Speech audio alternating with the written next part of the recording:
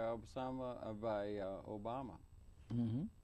Yeah, and we're going to be talking about that and everything. Sure is a lot going on. So good to see you again, always. And welcome very much to Conversations. Pleasure to welcome to Conversations a friend of myself and the world. That's Lenni Brenner, and he's a public intellectual of the highest order. He follows things political, cultural, and so forth. Has written a great number of books, not the least of which is The Lesser Evil, the Democratic Party. We're going to be talking about politics and other matters, and Lenni, always good to see you. Welcome. Always good to be on the show. Okay, that's good. Mutual admiration. Flattery. Mutual flattery. Flattery will get you everywhere. Right. Yeah, okay. Anyway, good to see you. We're going to want to talk. This is dated. This is August 28th, the final day of the Democratic Convention out in Denver. Mr. Obama is going to be talking to the world and so forth. But maybe you could talk a little bit about the political scene as you see it now. We've done so many programs with you. We don't have to go over your whole illustrious, and it is an illustrious intellectual life that he's led up till now. But how are you seeing things politically now on this August 28th? I think that this election is distinctive in a number of ways. Obviously, the fact that a major political party is running a black candidate, black-skinned candidate, is obviously a significant step. Yeah. But what is distinctive is how the entire scholarly, critical world is suspicious of him. The scholarly intelligence, yeah. Yes, okay. of Obama. Right. The reason is that all of a sudden, right after he won the nomination, beat Hillary, he announced things, among other things, that he was going to vote for a bill permitting amnesty for the companies that spied on Americans.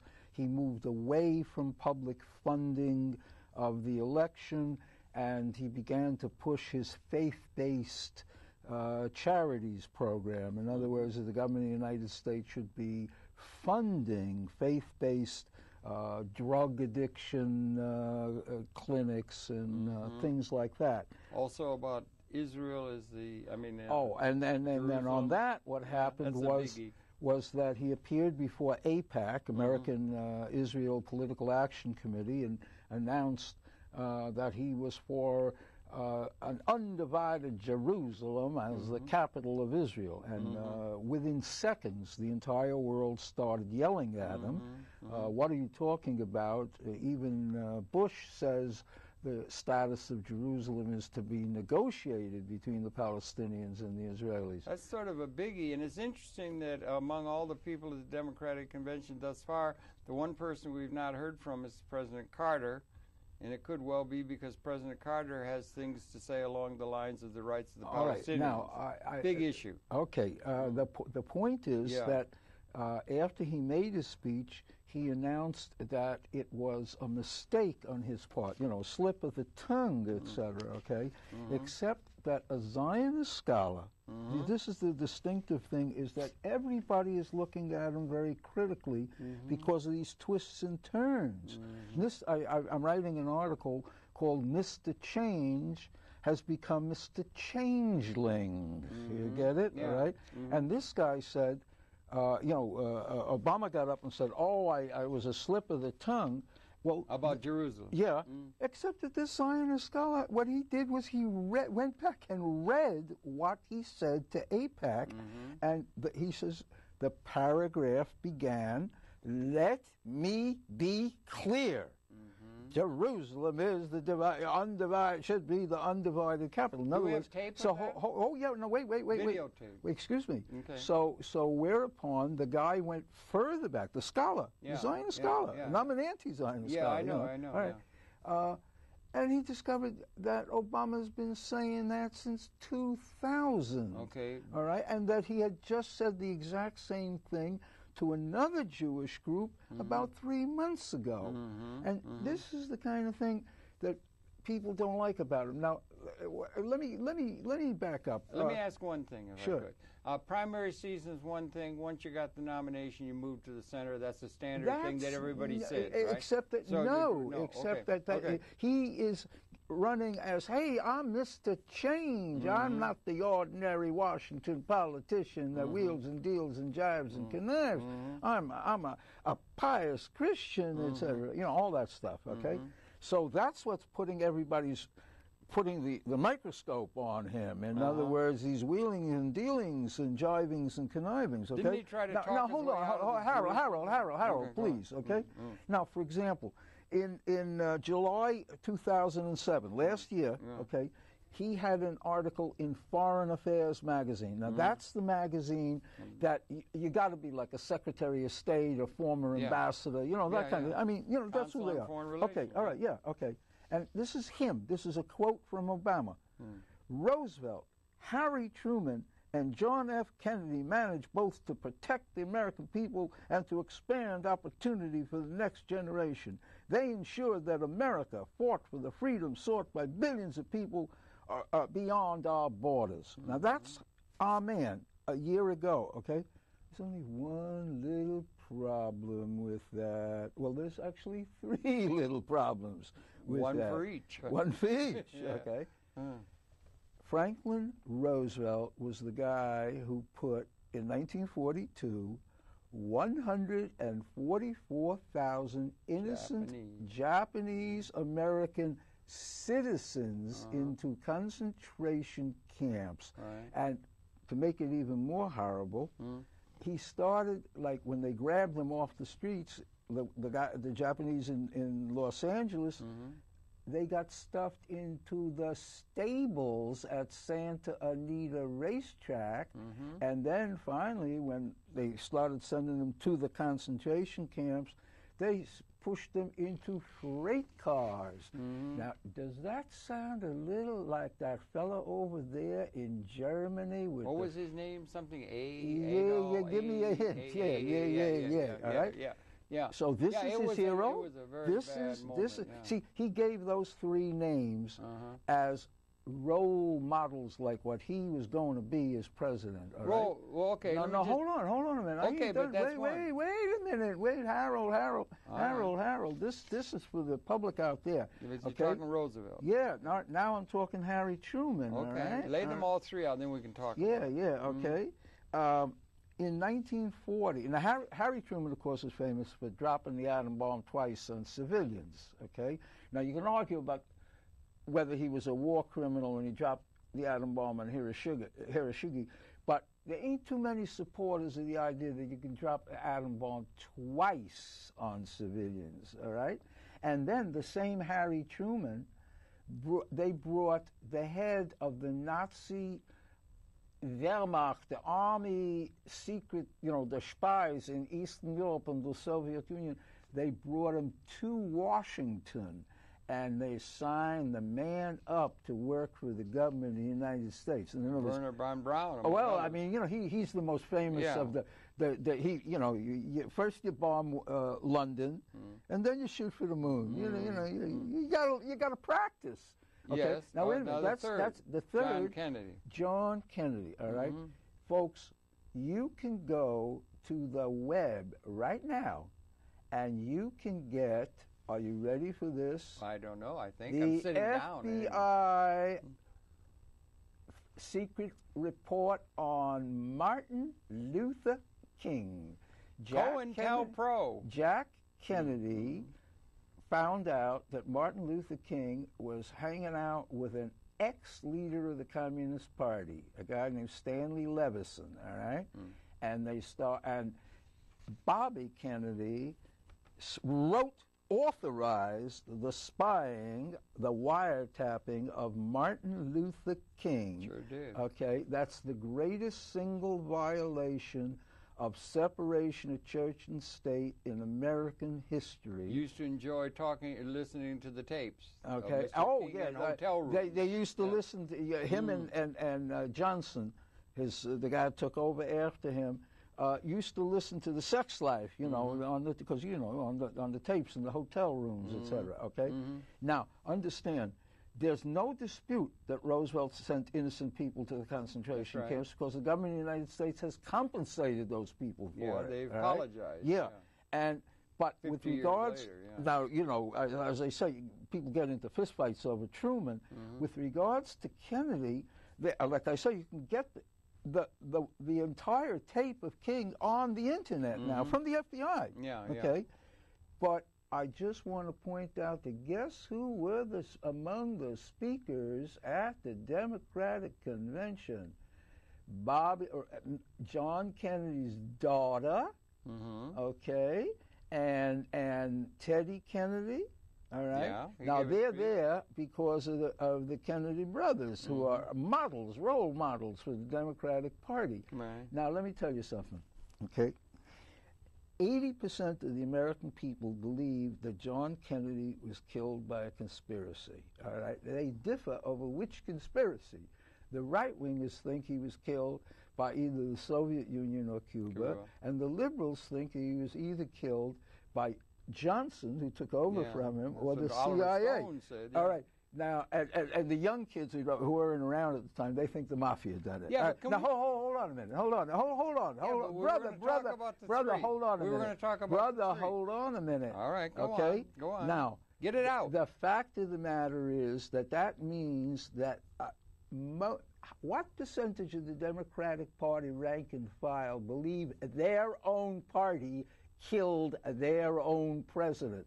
I argue that those Democrats, I would say most of them, who believe that he was killed by their own party, okay, are among the dumbest people in the dumbest party of all time. Maybe the Nazis were worse. And the thing we introduced you is the Democratic Party, the lesser evil. So that's the thing, lesser. And also the thing is, wait a minute, you can't take Roosevelt also got the New Deal going. He got that. So there is a whole life that's being led. Excuse me. No, I want to make the point. Go ahead. You can't take the point of one thing about them and say that's characteristic of their Let's own talk about the New Deal. Wait a minute. There's that. And then with Truman, there are extenuating circumstances. There were more people killed in the firebombing before the Hiroshima than that. So you can't just take one event and call, or on the case of the John F. Kennedy, he did things, he had an inspiration. So a life is more than just one incident. Absolutely true. So that's the point. But you mentioned the New Deal.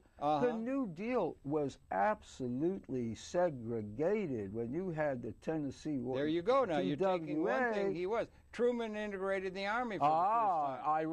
Hey. Harry Truman in 1940 addressed the Colored Democratic Association, quote, "I am not appealing for social equality for the Negro. The Negro himself knows better than that. And the highest type of Negro leader says, frankly, they prefer the company of their own race." Now, you want to know who integrated the United States Army? Are you ready for this? A guy by the name of Joe Stalin. Because what Truman realized in 1948, Paul Robeson, who was a world-famous singer and actor and pro-communist, black actor, pro-communist, got up and announced, no, blacks should not go into an army where they are segregated. And Harry realized something. He can't be fighting communism if the commies are out there agitating his own troops, his own black troops. So I say categorically that the credit for Harry signing the papers authorizing the integration of the military belongs to wicked old Joe Stalin. No Joe Stalin, no integration of the military. History is a nightmare from which we're attempting to awaken. It's a variegated quilt, the history. There's all kinds of interweaving links and everything. So what is it that you're trying to say about the current political situation and the current human condition that has some pattern, but isn't just picking on some one thing to make a point? All right. Now, this is literally I do. And thank you for that question, because as a matter of fact, my experience is that, you know, we're in Manhattan, and Manhattan is full of people on the streets peddling, please sign this petition for Obama, give money for Obama, et cetera, okay? Right, from the Democratic Senatorial Campaign Committee. The big speeches tonight. Now, I yesterday met a woman. I won't give her name out of, so she doesn't have to bear this sin forever, in public. Okay? We'll carry that cross. And I started telling her about these things. Hey, your man is praising these war criminals and scoundrels, okay? And she started, well, I know, but he's better than McCain, all right? So I said, look, I'll tell you something. Frankly, the difference between McCain and Obama is that McCain will kill at least 1,000 innocent people, whereas Obama will kill at least 999. Okay. And she immediately said, that may be true, but it's a better, the lesser evil. You understand? Okay. Now, I mean, remember, I wrote a book 20 years ago about these kind of people. Yeah, the exact title of the book is? Yeah, The Lesser Evil. No, the Democratic Party, The Lesser Evil. The title of the book is The Lesser Evil. Okay. It doesn't say Democratic Party? No, it says it is a study of the Democratic Party. Thank you. So you're linked to two. It is a lesser. It is an evil. Yeah. And it is. Is there any political system in the world ever that is not evil? Is there anything, or what would you say is possible? Are you idealistic? Where are you coming from in terms of the pattern, the evolution of human affairs? Let me put it this way. They're all evil. Yeah, close to that at least. Yeah. Okay, I mean, I would say this. I mean, as a general principle, in biology, we tend to think of evolution as going upward. From primitive to more intelligent, and so on and so forth. In politics, it's the other way around. Okay. The Democratic Party was founded by Thomas Jefferson and James Madison, two of the most sincere, committed, scholarly people in the world's history, all right? And it ended up, are you ready for this? You mentioned Jimmy Carter is not going to be there, or maybe... He's not giving a speech or anything. But Jimmy Carter, Democrat Jimmy Carter, is the fellow that armed the Islamic fundamentalists in Afghanistan. Of course, they did it geopolitical against Stalin, or against Russia. Now, don't tell me that Thomas Jefferson and James Madison would have done that. Well, do you say then that we have a golden era? It was Thomas Jefferson and the people of the Constitutional Convention. Everything's downhill from there. Everything's going down.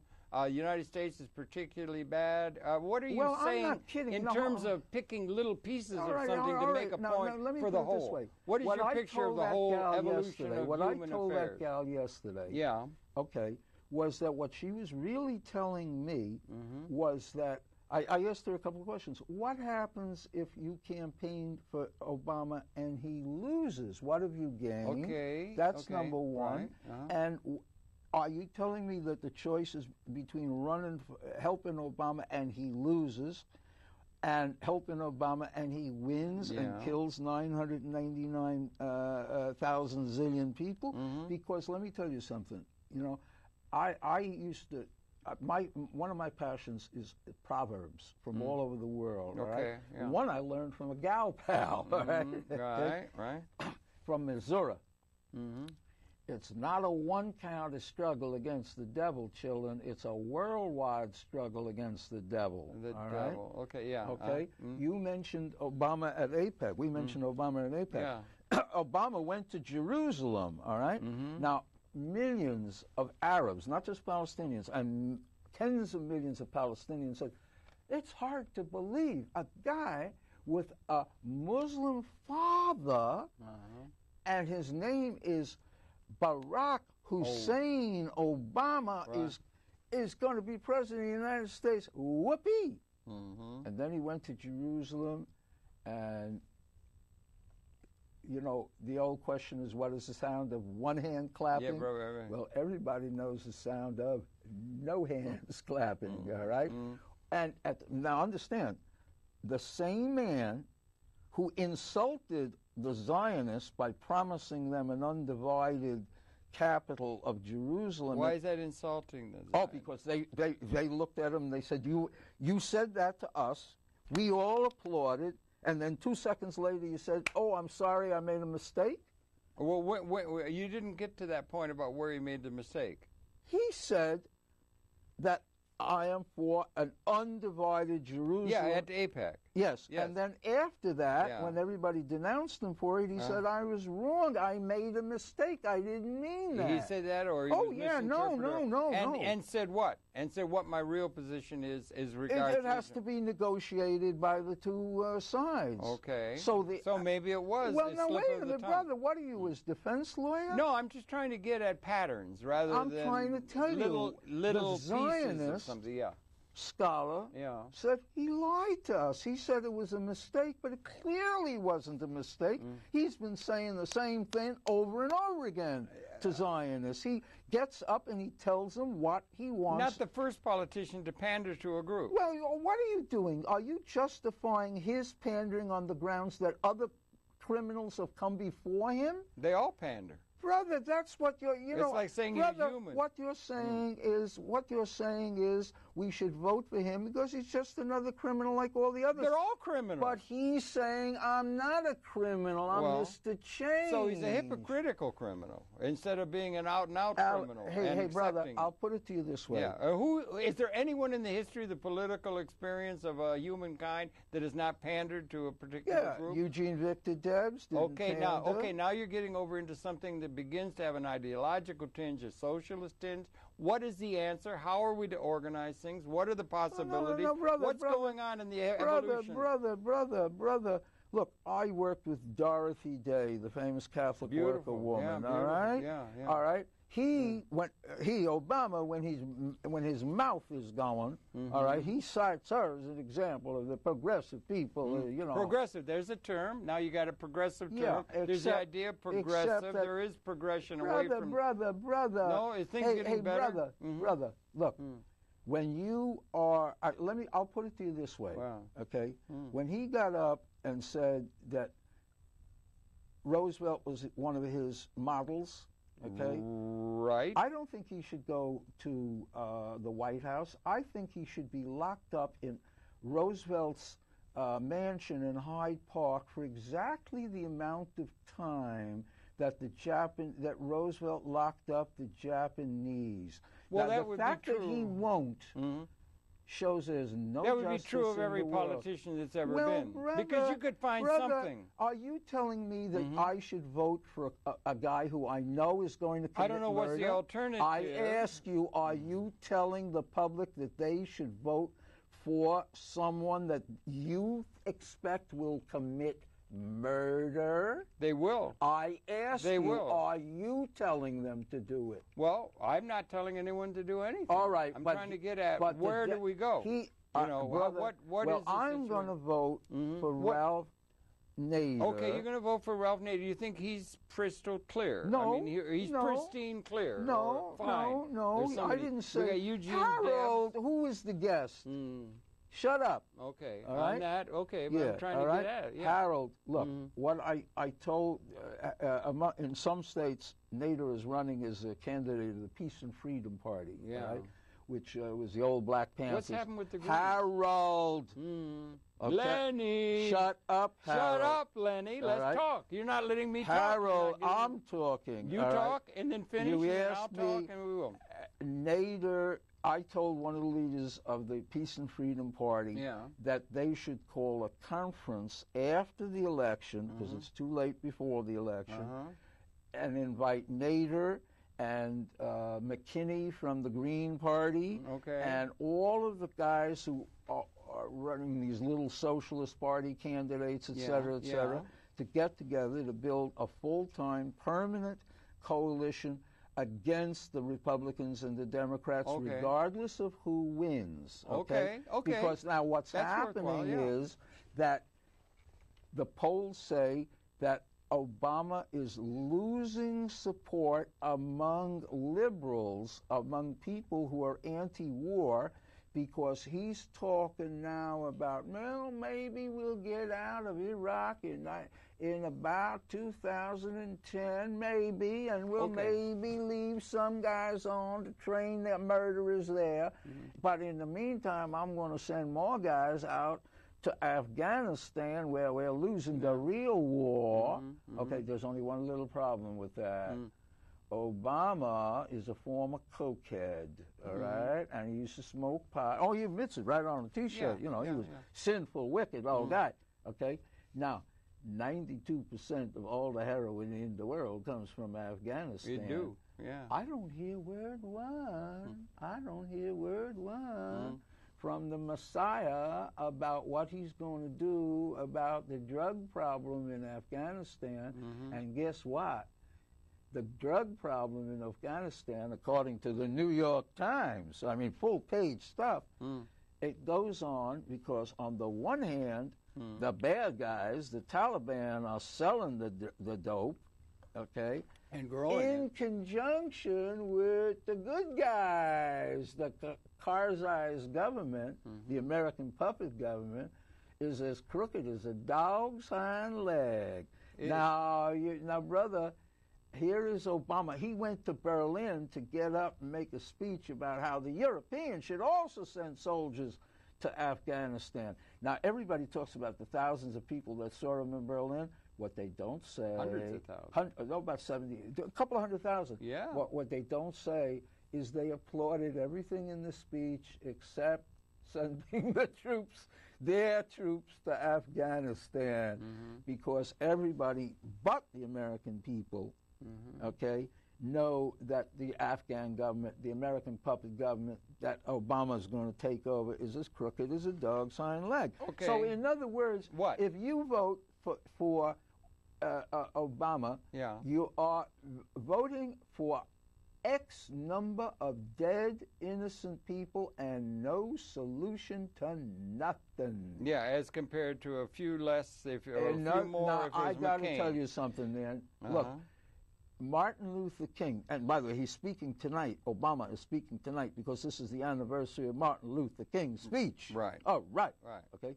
Martin Luther King decided to oppose John Kennedy and Johnson's war. Finally, okay? had a hard time getting him to it. You see, because the Democrats kept telling him, Martin, don't talk about the war because then you'll lose support for civil rights. And Martin said, if I'm talking about civil rights, I got to talk about the war. Your war.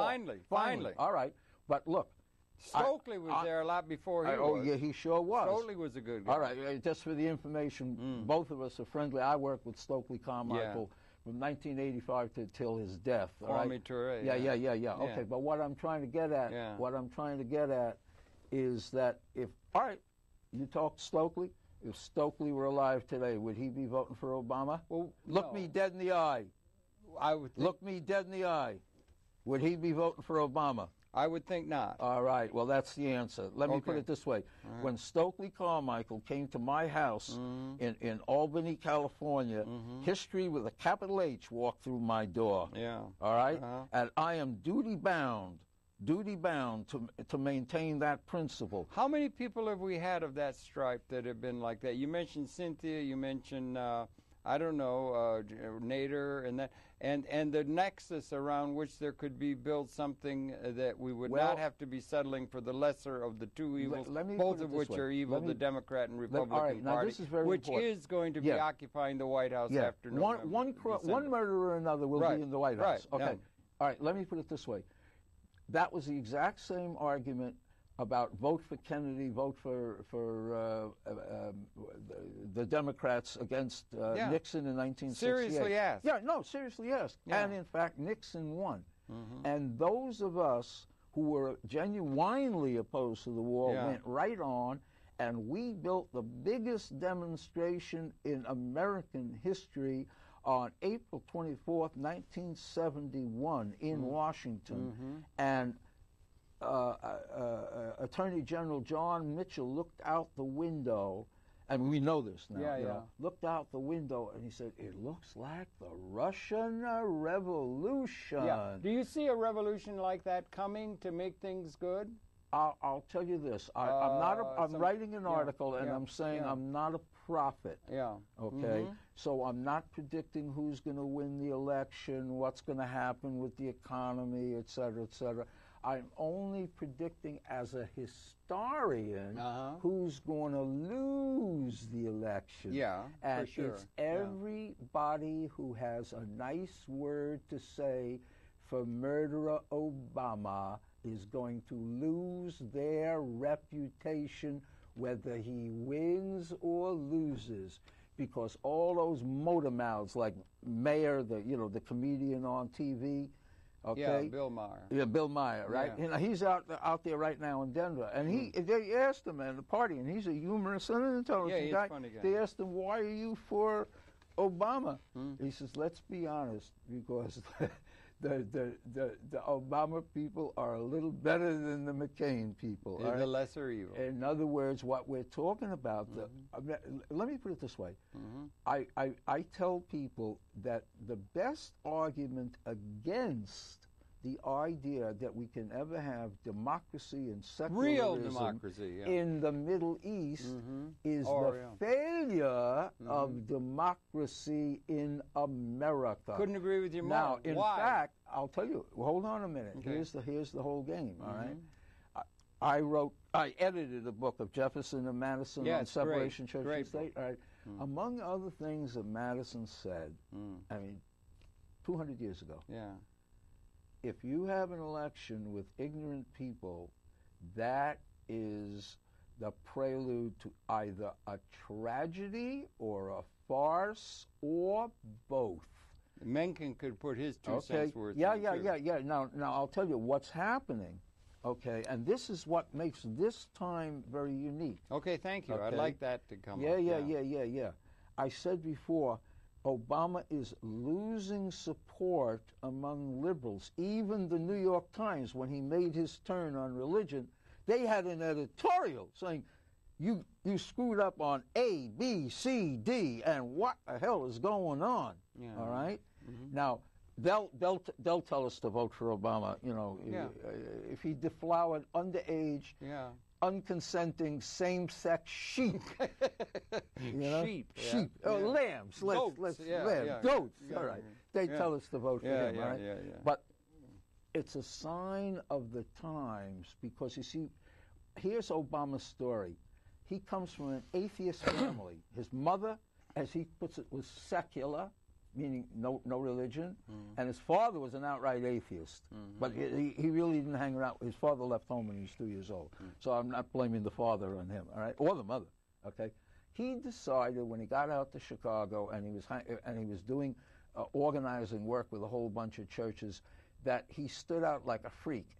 As long as he was a black with a white mother and an atheist, everybody was looking at him like, "Who are you, guy?" So he suddenly decided he was a Christian, because that's what you believe in, don't you, stupid? In other words, the name of the game in modern American politics is called demagoguery. Instead, you can approach an election in 2 ways. You can either try to educate the public.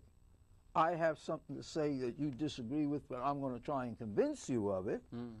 Like, let's free the slaves. Well, that took a long time, Or you can let the public convince you. You believe in Jesus? Guess what? The Democratic Party, remember Howard Dean, the chairman of the Democratic Party? In 2004, someone asked him, "What's your favorite New Testament chapter?" Jonah. And everybody, Jonah, everybody knows Jonah's in the Old Testament, right? Well, he learned. Even Howard Dean has something, a tiny bit of brain. He now is pushing Jesus in the Democratic Party. The Democratic Party has taken Leah Doherty, whose father is a big preacher, black preacher in Brooklyn, all right?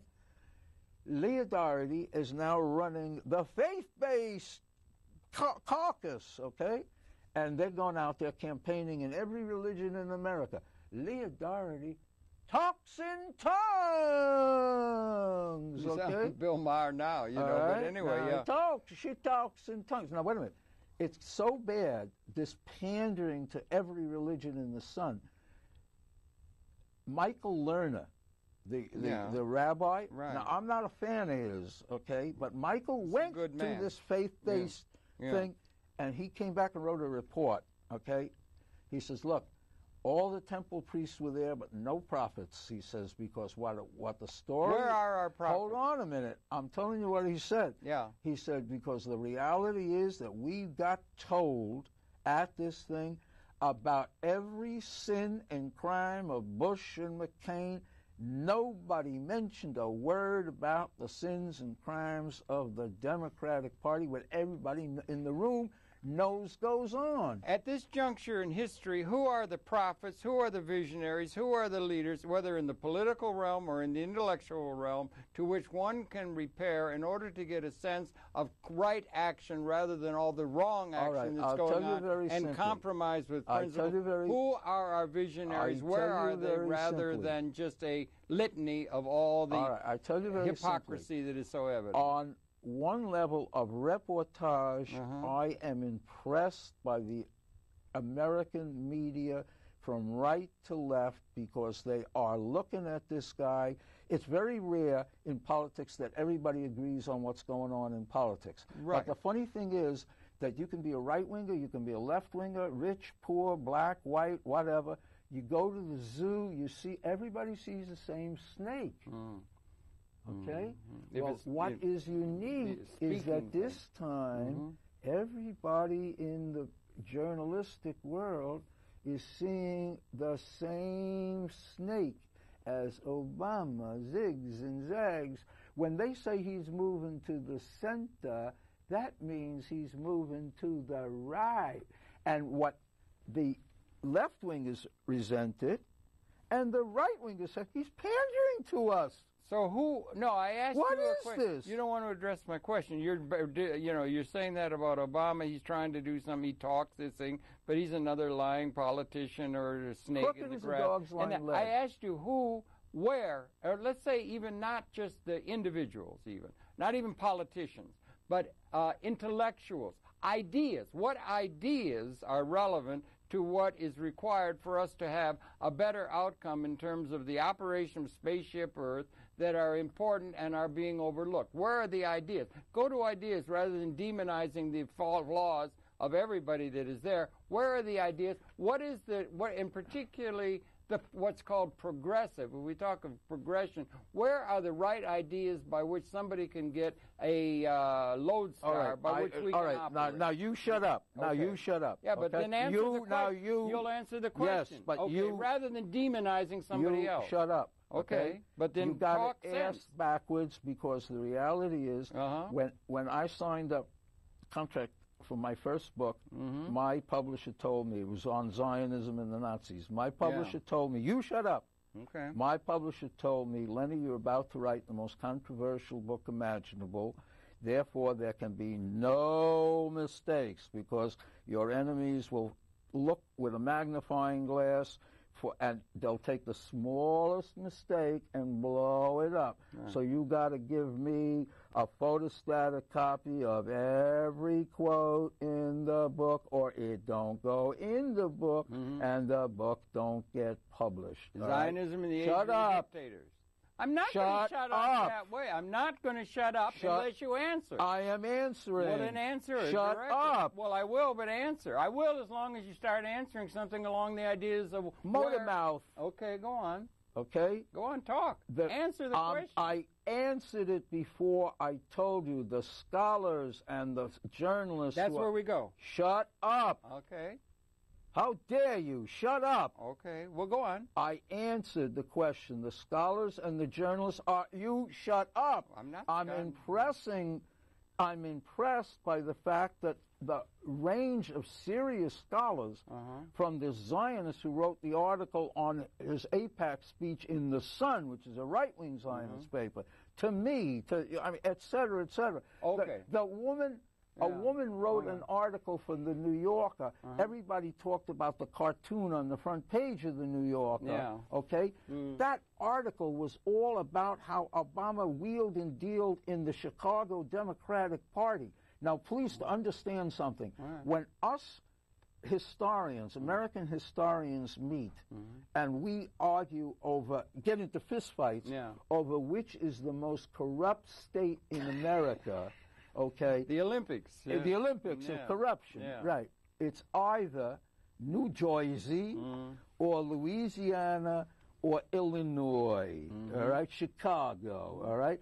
Now, we got ourselves a presidential candidate who bought the land around his house from a guy named Tony Resco, who was just found guilty of bribe given, or was it bribe taken? No, bribe given. He's a bribe giver, okay?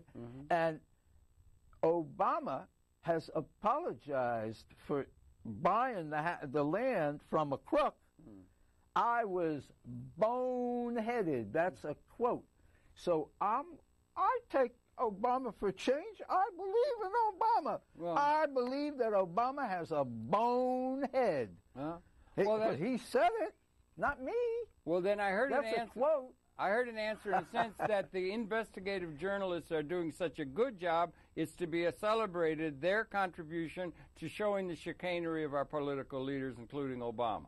I heard that. Yes. I didn't ask for that. I asked for where are the legitimate voices of vision for what the way society is going to be organized, rather than the investigative showing of how crooked the current is. We know that.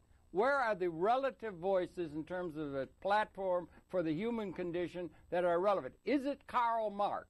Is it Marxism? Where are the ideas that make sense in terms of these people that are going to get together, are going to present an alternative? What are the basic flaws that exist at the level of ideas? Hey, we got a short show. I know, but get to the point is what I'm saying. If you shut up, I will get to the point. I pointed to you. Tell me, where are the right ideas? What's hanging us up? What's the problem? How are we going to get on? Well, I have to get it through to you. You got it. Shut up. Talk to the point. The fact of the matter is that, as the Bible says, it's precept by precept, little by little. What is beginning to happen is that Obama's wheeling and dealing and jiving and conniving is opening up eyes. So the result is that people are slowly learning. And what I'm proposing as a strategy is, hey guys, all of us that are going to learn, some of you are going to vote for McKinney, some of you are going to vote for Nader, some of you aren't going to vote at all, et cetera, et cetera. All right, catch your breath, and right after the election, let's have a conference and let's start building something based on real principles rather than pandering to the public. What Obama's got, what Obama is good at is what I call rabble-babble. In other words, somebody figured out a long time ago, the rich and the powerful can't run modern society without some support from the rank and file below them. It just can't be done. There's too many things. All right. So they got to have some kind of common sound. All right? Yeah, I agree with that. So his common sound is, we believe in God. Now, what would the common sound be of that group, Cynthia and all that, who get together? What are the elements, the ideas? All right, okay. There's nothing to prevent us from using ideas. What are the things that are the problem? I mean, in an hour or so, you'll shut up and I'll answer. Well, you shut up. All right. Okay? I'll shut up and listen to wisdom. I was talking to a friend of mine who's a very active Catholic anti-war figure yesterday, last night, and basically what has to happen is that all the people, like the Jesuits in America, are outraged at the torture going on in Cuba by the American government, etc. Now, what I'm proposing is all the folks that are genuinely opposed to the wars, okay, we get together and we build, and it ain't going to be no messiah and no leader, because understand something. When the difference between the average serious intellectual, Christian intellectual who's concerned about the war and the atheist intellectual who's concerned about the war is that neither of them quite knows what to do about the war. Okay, thank you. All right? Yeah. Okay, that is the reality. In other words, let me put it this way. There's an old phrase that Marx used, but I don't think it was original to him. a mountain only stands out because of the flatness of the surrounding ground. Okay. In other words, that the crooks and murderers get away with it in Democratic and Republican politics because the rest of us who aren't crooks and aren't murderers don't have our act together. Thank you. That's a very interesting concept. All right. An idea. Those ideas are good. Yeah. All right. Yeah. In other words, I hate to be a pessimist, but you know, modesty, false modesty is a sin. You know? All right. So I call myself. Never accuse Lenny of false modesty. False modesty is a sin. So I occasionally call myself the Shakespeare of the second Elizabethan era. You know? I see. Okay. All right. But the Lenni Brenner of the first Elizabethan era, said all the world's a stage and we're the petty players on it. All right. Now, the political world, we are the petty players on the political stage, and the question is, can those of us who are not trying to get an election and get money from convicts like Resco, okay? Or get money. Even. Yeah, well, maybe. Hey, you got to understand. Again, to the credit, you know, leftists have a tendency to yell about the wicked media, the wicked capitalist media. I rise to the defense of the New York Times. They are publishing article after article on where Obama and McCain are getting their money from. Okay. I mean, most of it, the biggest source of money to Obama comes from the Upper East Side of New York, the rich. Isn't he getting a lot from the internet? Yeah, he is, but he's still getting huge amounts of money. And he claims not to have any PAC money at all? Hey, he stopped. You know, look, you got to understand these. When I said they're crooked as a dog's hind leg, okay, they are surrounded on all four sides, both of these guys. By big money. By big money and lobbyists. And if you catch them, oh, I was boneheaded. That's their line, okay? I mean, let me put it this way. Mr. Change is Mr. Same Old, all right? But what is Mr. Same Old, all right? Look, when I was a kid, the Democratic Party here in New York was a wholly owned subsidiary of the mafia, without exaggeration. I mean, we had a congressional investigation, and guys from the mafia were taking the Fifth Amendment on TV. You know, I refuse to testify underground, you know, okay? Well, the Democratic Party is not run by the mafia anymore in New York. No. But we have, what's his name, the governor who...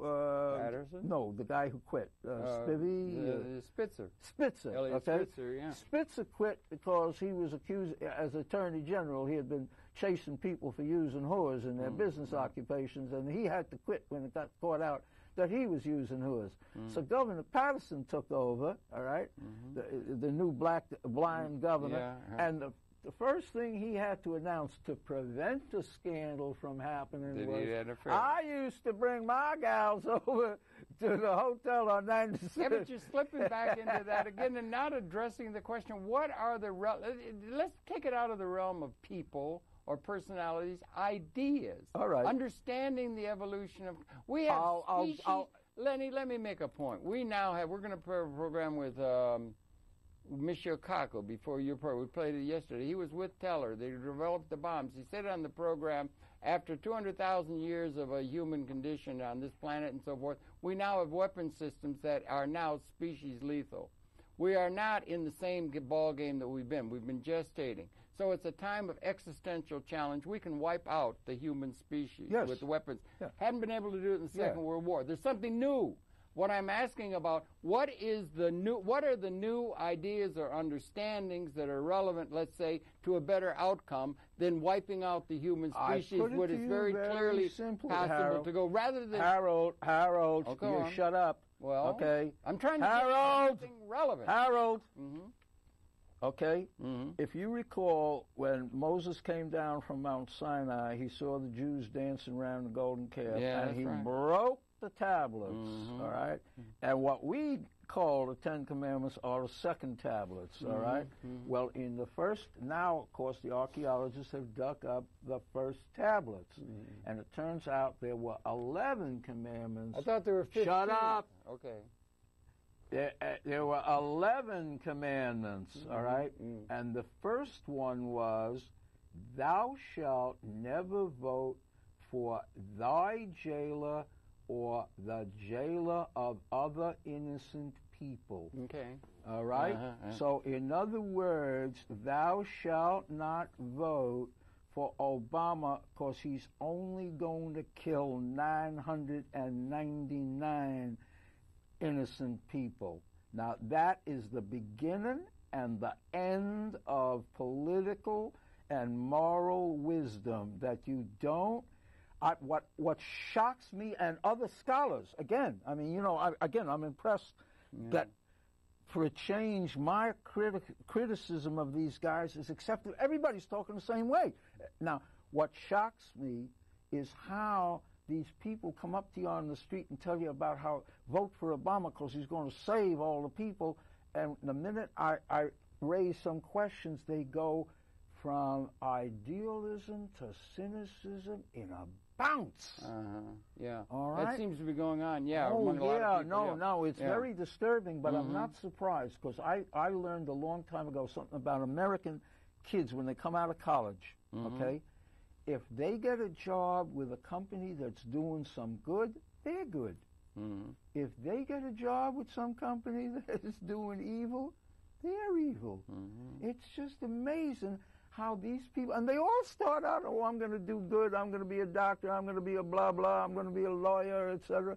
Oh, Obama went to Chicago, he was going to help the poor, like Martin Luther King. All right? There have been some people who have helped. Oh, hey, I have met honest lawyers, you know. And good people. It's not all I have met honest lawyers. Yeah. I met Charles Gary was my lawyer. He was a good one, right? He was a good one. He ended up as a lawyer for Jim Jones and Jones. Oh, well, there you go. Can you imagine? I mean, I literally, he was my lawyer. Cults, he was my lawyer, right? Yeah. All right? Yeah. Okay. But look, I told you before that I collect proverbs from all over the world. Yeah. All right? And some I'm still looking for. Like one is called honest as a Democratic politician. All right? Yeah. And the other one is honest as a lawyer. Somehow or another, if you find them, hey, anybody that finds them, you send them to me. You know. All right, look, I'm telling you literally, okay, I said before, I learned from a gal pal. It's not a one-county struggle against the devil. It's a worldwide struggle against the devil. When you vote in this election, I want you to represent the interests of the people of Iraq, Afghanistan, Palestine, and every other place in the world, not just whether or not a candidate is for gay marriage in New York or something like that. It's not a one-county struggle against the devil. If you cannot go before an audience in Jerusalem of Jews, of Arabs, of whatever, if you cannot go to an audience of women in Saudi Arabia and say, I voted in your interest, then you didn't vote in your interest. It's hard to because, now, wait a minute, brother.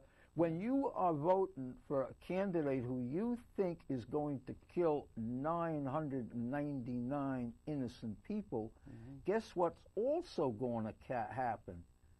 99 stupid American soldiers are going to be killed by that same guy.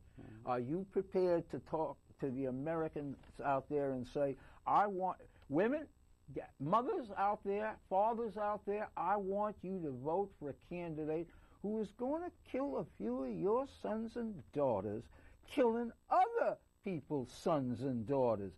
But hey, only 999, never mind the 1,000. So one of the principles would be, let's do away with war. That's an idea. No, let's do away with. Let's get to talking about the causes of war, or the ideas. Well, look, Keynes said it was ideas that are the problem. We have the wrong ideas. We don't have the right ideas. We don't. It's the intellectuals who are falling down on the job, not providing intellectual understanding of the condition in which we are. I forgive, it's us, or the intellectuals. I forgive the average uneducated American. Yeah, they're just because they don't know their left, as the Bible, as Jonah says. Jonah. They know the people of They know it not. They're left from their right. From their right. Know it not. Know it not. Yeah, okay? right. Yeah. All right. It's the intellectuals who are falling down. The crackpot realists. Mm-hmm. All right. Particularly. No. In other words, these people who are literally telling you on the street. Mm-hmm. I mean, I met this woman yesterday. Yeah. I mean, I couldn't believe it. Mm-hmm. When I say I couldn't believe it, on the contrary, I absolutely expected it. Mm-hmm. If because this goes on every time I talk to these But people. I don't think it's just the crackpot. It's an intellectual community, academic, the leaders, the intellectual leaders, are not coming up with an alternative that is relevant to what the future requires. As I say, right? Look, let me put it to you this way. They haven't come up with an alternative to which the future requires. How do we get to it? Because we got 30 seconds. All right, what has happened is, fortunately, the sociology is changing. Mm-hmm. As more educated people are coming in. Right. I mean, 30% of all whites, 17% of all blacks have bachelor's degrees. They're the ones that are saying, Obama and McCain, what are you talking about? Because they got enough education critical thinking to do a little critical thinking. Right, so now understand, it's only maybe we'll be able to put together enough people to, like you say, save humanity from blowing itself up. Maybe. Mm-hmm. But we will blow ourselves up if we knowingly vote for someone we expect to commit felony murder. Mm-hmm. Okay? Okay. And the plain fact of the matter is, I was in prison for years. I knew murderers. Hey, you met some of your best friends in prison. Some of my best friends were murderers. All right? I prefer their company to a Democratic or Republican candidate for the President of the United States. Well, I think you make your position very well known. All right. At least you're saying I have a friend, Rick Hyland, who is now one of the leaders of the Peace and Freedom Party. He was a convict who became a prison warden. Oh, this is for real, all right? I'm trying to get him to write his story. Yeah, you met some interesting people. All right, but what I'm trying to say is... some of the Panthers or something. I was in jail with Huey Newton. Yeah, Huey Newton, right. But look, understand, I am not saying that we only got about a minute and a half left. The difference between... Look, understand something. Yeah. In some respects, many of our intellectuals need to drop out of school. Yes. You understand? Listen, Harold. If you ask an ordinary American, what do you think of Jackson Pollock? He says, what's so special about dripping paint off a stick? Yeah. But if you ask a college kid what's so special about Pollock, he'll say, my professor said. Right. This is about from his mouth to mine. Dripping paint off his stick, okay? Well, the template's all being set by the when rich all guys. is said and done, like I say, thou shalt not vote for thy jailer, like all the potheads who are going to vote for Obama, who's going to go right on putting them in jail. All right? Okay. Thou shalt not vote for thy jailer or the jailer of other innocent people. Well, if you don't accept that,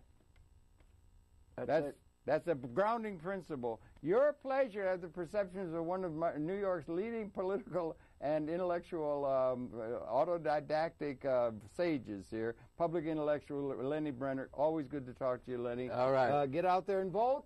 And vote often. And vote often. And thank you very much for viewing. Tune in. We're coming back again tomorrow. And glad to have been able to have these few moments with lovable Lenni Brenner, the voice of the future, perhaps. Stick my tongue out. Okay, thanks a lot for viewing. We'll be coming.